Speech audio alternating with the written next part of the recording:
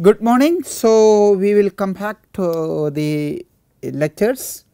So, in the last class we were trying to prove the regularity. We also discussed the regularity, we have discussed some regularity. We also discussed the importance of proving regularity in many applications. So, what you will be seeing in this course is very minimal.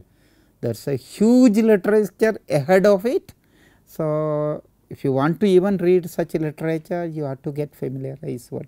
So, we are doing in this course very bare minimum of the modern literature. Okay. There is much more, but I felt yesterday probably in this regularity I have gone through in a hurry. So, probably I will spend another 10 minutes just recalling once again the regularity theory. Later I felt that I was in a hurry little bit. So, let me just give a brief again once more about the regularity of weak solution. It's exactly we are told yesterday, but I am going to do. So, we are starting with a function if u is an h1 function which satisfies this condition, satisfies your equation in L2 of Rn, but then the conclusion is that u is in H2 of Rn, you see, and then you have an estimate.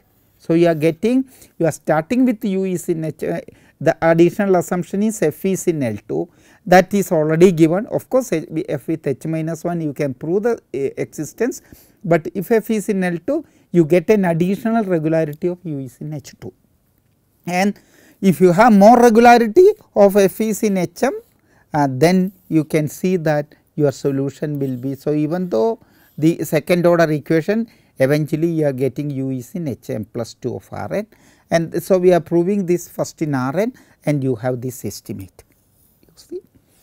And the proof was you have seen in this case on Rn, it was just by Fourier transform. You take on Fourier transform this one, first to write this is in this form and f is in L2 and u is in L2. So, you start with f in L2 and then you take the Fourier transform and then you get mod psi square u hat equal to f hat minus u hat, and Fourier transform is an isometry on L2, you get f hat is in. So, this is in L2 of Rn. So, you get 1 plus mod. So, u hat is in L2, mod psi square u hat is in L2. So, you get 1 plus mod psi square is in L2 of Rn. You see, as simple as it is. So, that is exactly the definition of u is in H2 and your norm u in H2 of Rn, that is same as 1 plus mod psi square into u hat is in L2 of Rn, and that is f hat, that you know, that is exactly the f hat. So, constant into f hat in a by isometry you get that one. So, that part is pretty easy.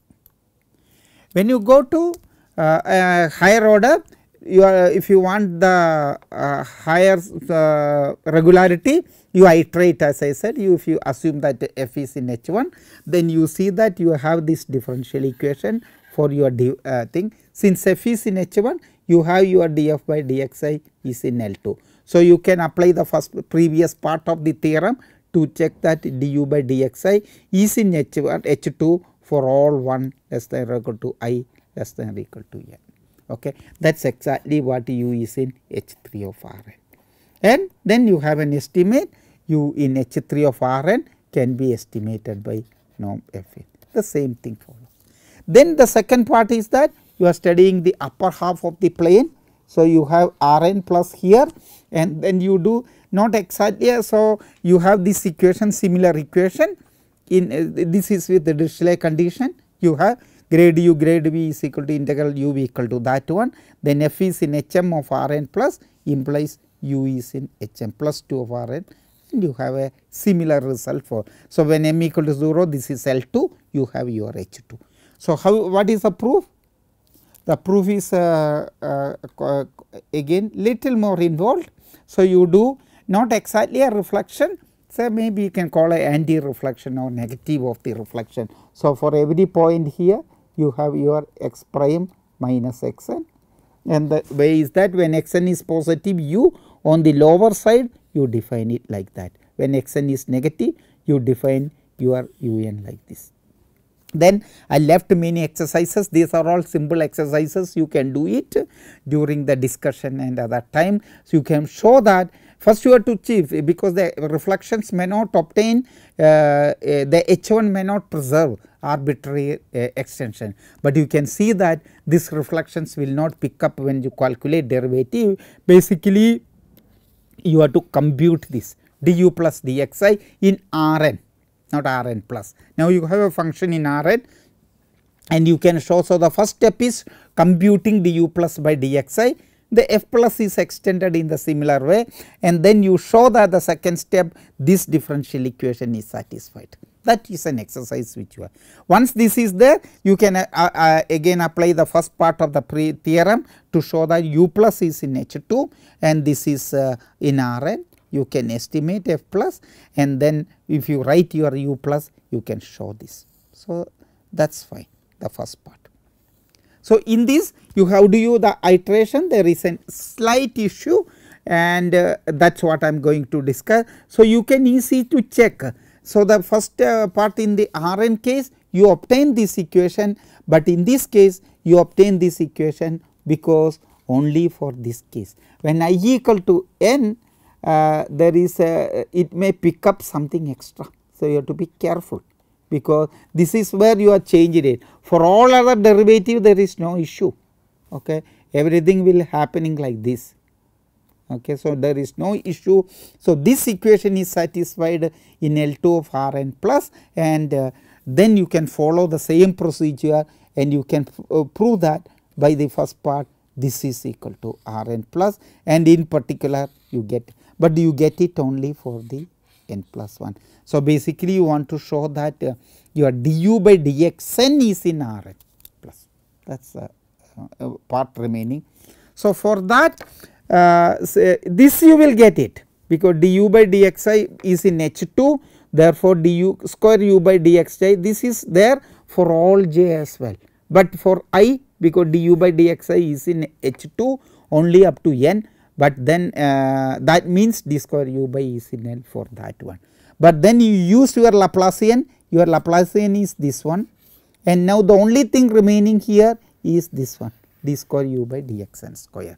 So, that implies d square, but using the Laplacian you can write it in this form, you see, and that you already got, it is in H1 by the previous case, because all d square u by dxi square, there is no problem, because it is all coming here from here, okay.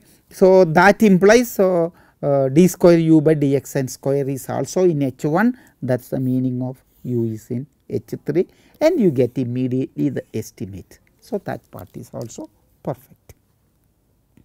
When you go to this result, the results are also true when the in a general domain omega. Of course, you need the smoothness. So, you need the, it should be of class Cm plus 2, and the result is similar. If u is in Hm, then the u is in Hm plus 2, okay. And then you have your estimate, and in particular if m is greater than n by 2, Hm this is embedded Hm plus 2 in C2 of R, you get your C2 of R plus. Once you know that one, you will get u is as a classical solution. So, you see how regularity results is also helps you to prove this one. So, similar result can be proved for the derived for the Neumann equation, and as the another comment I made, this is not a feature of hyperbolic equations. Hyperbolic equation does not smoothen, in fact it can create singularities. So, playing with singularities is kind of important in hyperbolic equations. So, heat equation, this equation has a smoothening effect. So, it smoothens the solutions, okay. So, I just want to give you the hint, some yesterday tried to do it in a slightly faster way. So, in the omega there are two types of estimate, what is called an interior estimate and a boundary estimate. This way, so any domain with is an omega bounded domain with gamma, your boundary gamma d omega is compact, you have that one. So, you can cover it with finitely many u1, u2 etc. uk, and then you take an interior thing u naught here, and then you have your, you can write your omega contained in union of ui, you see I equal to 0 to k, you can do that one. And then you take the partition of unity corresponding to that, and using that you can write u equal to in this form, and I call this to be ui phi I of u. So, this is phi naught of u, and phi support of phi naught of u is inside. So, estimating u naught, that is equal to, this is the your u naught, this is phi naught of u, support of ui contained in I less than or equal to k. So, you see. So, getting estimate is an interior estimate. So, this is what in a slightly faster way we have done. Getting estimate, this is the interior estimate.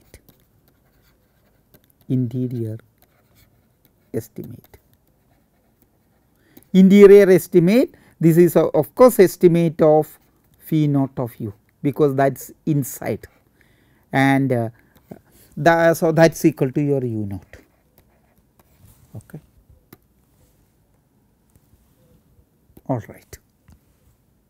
All right. So, you see, you just do a computation, this is a small computation, you have to do it, it is not serious, just calculate its Laplacian of u naught plus u naught, you will get it, and this is a small exercise, you have to do that, you have to work out things, and then you call this to be g, and then u naught has support in u naught inside, and you can extend u naught. So, u naught tilde is the trivial extension, you see, is the trivial extension. Okay. That is what you are doing it, and you have this equation, because it's all have the extensions inside. Okay. Phi naught is a very smooth function, and then you can apply and you can show that u naught is actually smooth. So, you that is where I have gone little faster, and probably I will discuss this little more here. So, this one immediately implies you u naught tilde. So, by theorem on Rn. So, you see theorem on Rn, but you can show that your u naught tilde, and hence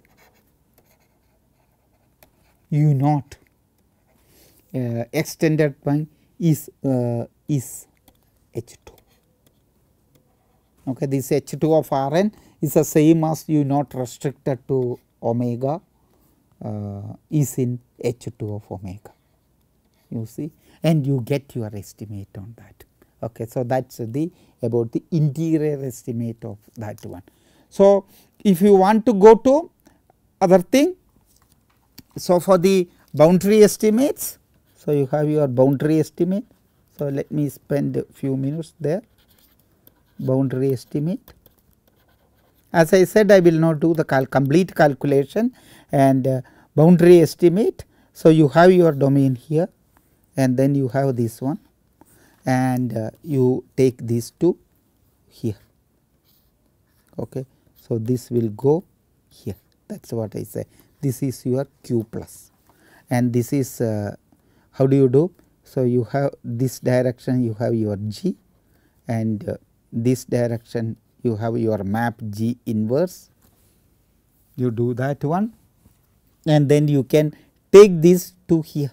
So, what you will get is here, you can write down this equation in this form, minus Laplacian, you will still get your equation, you can write down some Laplacian of ui, this is 1 less than or equal to I less than or equal to k, you can write some g till g again, which is in L2 of omega intersection ui. Okay, you can do. So, you write down this, so write down that. Okay, that is an exercise, exactly write down that one, and then you will also get a norm g in that space less than or equal to norm f. You can get that all that estimates. Now, you make a translation through g here, and so this is equivalent to saying that gradient of ui gradient of phi is equal to integral of g phi for all phi in h1 naught of omega intersection ui. Now, you transfer your ui, you can transfer ui to here, the ui is defined here. Okay. So, ui to some w. So, I am fixing I, fix I, okay, fix I.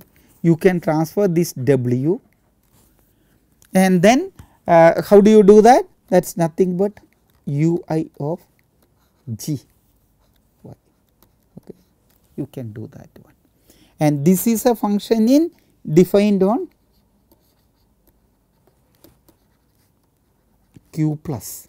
So, you see, and then transfer this differential equation, that is what we will do. You can do that.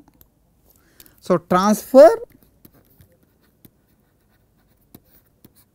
star to an equation in q plus. The one trouble is that it will not be Laplacian, it will be some second order equation. Then AKL some equation dw by dyl k d xi by dyl equal to some g tilde. So, you can g also can be transferred on q plus and xi of y dy. This is true for all y in q plus, you see, where this is smooth and this is nothing but your G composition G, you see. So, you can prove actually regularity for this equation also, regularity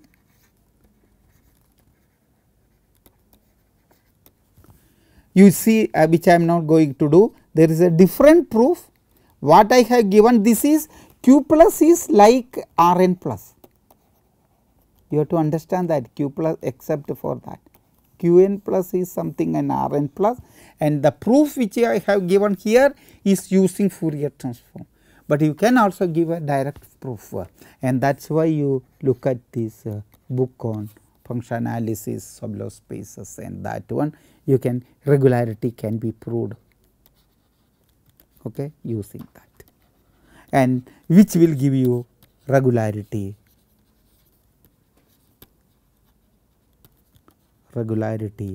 for ui, that is equal to phi iu for all 1 less than or equal to I less than or equal to k. So, you say, and this is a kind of called what are called boundary regularity, okay. You can do that one, and you also, we made some comments yesterday regarding the some comments already we made. You can actually prove, this is the remark, regularity can be proved, regularity is available for more weak solutions, in the sense of adjoint, and this is such solutions are also important, especially when you study other things like control theory and other things. So, something like this one, u in L2 of omega. So, you are looking not even in H1 and such that minus u Laplacian of phi, such appropriate regularities are there for f phi for all phi in d omega. This is in the sense of distribution basically, and analysis is more difficult. Probably you can see references like Agman, their papers and all that. I will not elaborate on that, and you can prove regularity. So, other comment which I already told you yesterday. So, let me not want to write it. So, when f is in C infinity of omega, you are eventually getting u is in C infinity of omega. In particular, if you have an omega subset of compactly embedded, if from here you can get any subset u is in C infinity of omega. But if you deduce this result, it is coming actually from that. But what more you can do is that you can do local regularity, in the sense that f is assumed to be C infinity of omega for this equation. You can also prove u is in C infinity of omega. So, f can be very bad outside small omega, that is what I say, and this property is called hypoellipticity. So, what we have proved is that hypoelliptic. So, what I was trying to say is that, so let me note another page now. So, you have a definition, a linear operator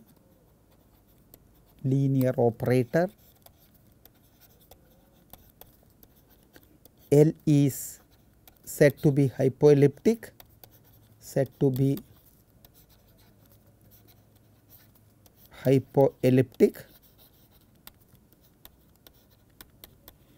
if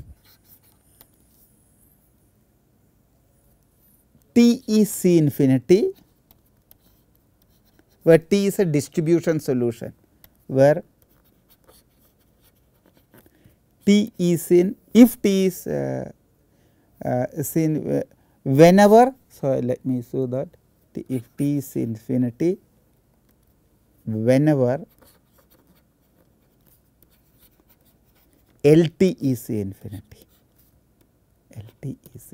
that means LT equal to F, whatever it is C infinity of that thing. So, whenever you have a local C infinity and you have your distribution solution will become C infinity.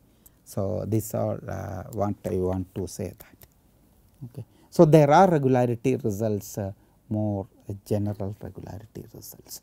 So, you can keep on discussing many regularity results, but you are given what is given is a very sample regularity. Okay. So, with this we will go to another interesting thing called maximum principle, maximum minimum principles, maximum minimum. This may not be new to you, because you are already seen in the classical case principle. I will prove just one result, but what I want to do is that I will recall the, before going to this, I will just recall in this class and then we will continue in the next class. So, let me recall the classical, for the sake of completeness, and this is discussed, what I am going to say now is already discussed in the our PDE 2 course, okay, maybe even PDE 1, one of the two in the PDE course we are taking. So, recall the classical strong maximum principle. Of course, minimum is also there, but most of the time we name it as strong maximum principle, maximum principle. So, let me just recall that one. So, let omega open, connected, bounded, and so you are doing in the classical case. So, u is in C2 of omega intersection C of omega bar,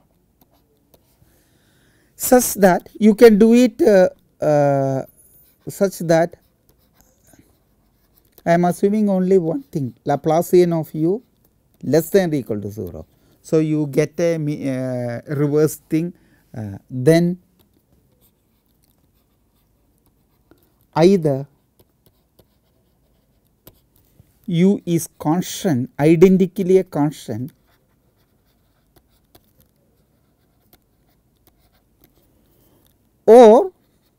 you will not have an interior minimum ux equal to strictly greater than infimum of u over gamma. Infimum of u over gamma, gamma is bounded close, it is continuous at the boundary, it is same as the minimum of u over the boundary. You see, this is true for all x in omega. Okay. So, infimum is not achieved interior, not achieved in omega. Since omega is bounded, omega bar is closed compact, so the infimum will be there, and that infimum is achieved at the boundary unless you use a constant. If you use a constant, both the minimum and maximum will be there. So, you have this inequality. Okay. And if Laplacian of u greater than or equal to 0, you have the reverse inequality for the supremum. You will have the gives you supremum inequality, supremum reverse inequality. Okay. You already seen such things, and if you have the harmonic functions, so you have the both sides in that case. Okay. So, you will get a L infinity estimates. That is an addition. So, the maximum principles are very powerful, can prove uniqueness and many results using maximum principle. The applications for maximum minimum principles are enormous. Okay. The proof of this is quicker. So, let me proof is based on. So, this is just to based on what is called the Gauss law of arithmetic mean value property, Gauss law of arithmetic mean is also called that way. So, basically the mean value property. Okay, what is that? Let me recall that. If Laplacian of u is less than or equal to 0, then you have your domain omega, you take any point x or any neighborhood, any ball of radius rho, this is the radius rho, then you can write your ux greater than or equal to this is the average, this is the volume of the unit ball, you know all that.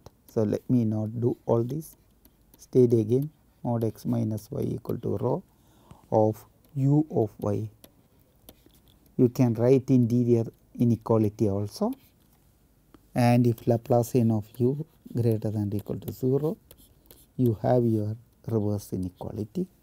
Laplacian of u equal to 0, you have your equality, and this can be any ball. Okay, it is a average. You can have the interior average. This is nothing but the average. Okay, because it's the okay. So, yeah, it's right. So, it's based on that one. So, let me state the proof in one quickly. So, what is the proof? Because the present one I will write it in the. So, these are the things you can. So, let n m equal to. So, this is what is done in the thing for the, as I said, it is for the completeness I am calling, equal to gamma, and you write omega equal to omega 1 union omega 2, where omega 1 is equal to set of all x in u omega, such that ux equal to m, omega 2 is equal to set of all x in omega. This is a topological type proof, ux greater than m, because m is the minimum. Okay. So,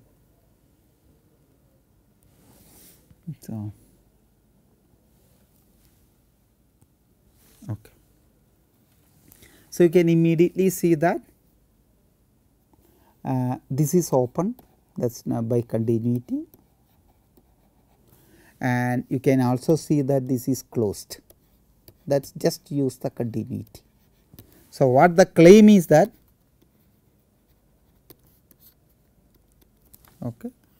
omega 1 is also open. Okay. How do you prove that one? So, you have something like that. So, you want to show that. So, you choose so you are looking at a contradiction. So, you are looking, so assume that omega 1 is non-empty. Of course, if you omega 1 is non-empty, you have nothing to prove it. So, you assume that x is in omega 1 and you want to show that is open. So, you want to show that there is a neighborhood, the entire neighborhood lies in omega 1. So, okay, x is in omega 1 and you want to show that omega 1 is open. So, how do you prove that one? So, by the arithmetic mean, you just write down this inequality integral over mod x minus y. So, this is follows from the arithmetic mean u of y d sigma y minus omega n rho power n minus 1 m u x, right. So, you have this one, but x is fixed, only y is varying. So, this can be written as integral of mod x minus y equal to rho is u y, but u x equal to m, x is in omega. So, u x equal to m. So, you have your u y minus m into, and this is the average. So, that will give you the correct thing integration. So, it will go that one. So, this is into d sigma y, and on the surface this is greater than or equal to 0. So, u y is greater than or equal to 0. So, this will be greater than or equal to 0. So, that implies integral of mod x minus y equal to rho u y minus m is greater than equal to 0, but then this is a sign preserving. So, this is greater than or equal to 0. So, that implies u y equal to m for all y in the ball of radius rho. But then you can work with any rho 1, work with any rho 1 less than rho, and that will imply your u y is identically m on B.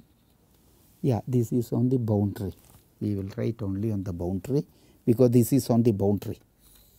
So, here you get it on the boundary, but then you work with any rho 1 less than rho, and then you get it d b rho 1 rho, the same thing, and that implies p rho x. That implies omega 1 is no, that implies